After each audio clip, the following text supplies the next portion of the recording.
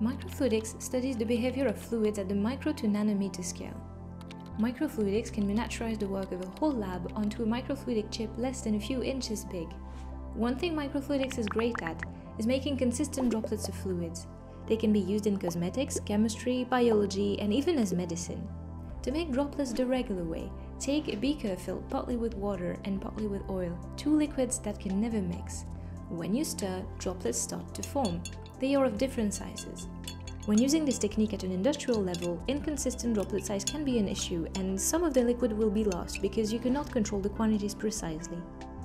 Now, imagine being able to control the exact size and quantity of droplets with a faster and more precise process. Microfluidic equipment can do that. For the same experiment, you need a basic microfluidic chip, a see-through slate with engraved channels only a few nanometers wide. In the microfluidic channels, you can control how you make the droplets. Put the fluid for droplets in one channel, the other fluid will pinch it from both sides and make tiny drops of fluid that collect in the pool on the right. Their size is strictly controlled, there is no waste of product, and the process is fast. You can make up to 1000 droplets per second. Great! But why make droplets at all?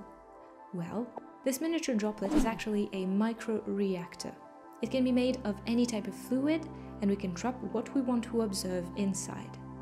This microreactor droplet can be used for many things: cosmetic creams and lotions, supramagnetic nanoparticles, diagnostic tests and assays, mayonnaise and low-fat food with air-filled fat particles, controlled medicine delivery with biodegradable microparticles, and many more.